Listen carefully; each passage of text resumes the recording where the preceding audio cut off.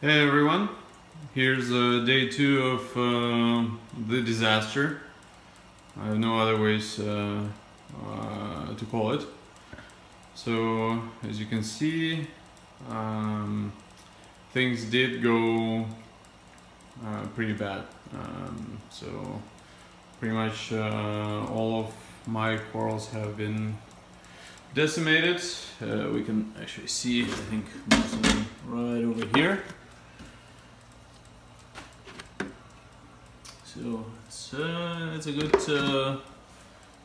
1/3 of a bucket at least of dead coral, and that's where we're at right now. So I spent the day yesterday removing most of the coral that I could. There's a couple of pieces that are left that I threw into the frag tank, so we'll see what will happen to them, and that's where the tank is at right now.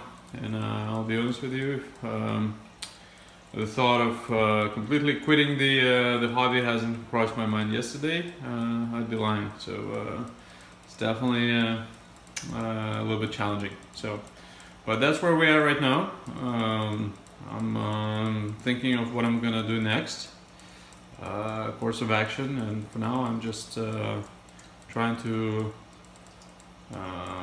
settle in and get everything to the level where I'm not worried about my inhabitants, about fish, about corals, whatever's left, and then we'll figure out what to do next. So trials and tribulations.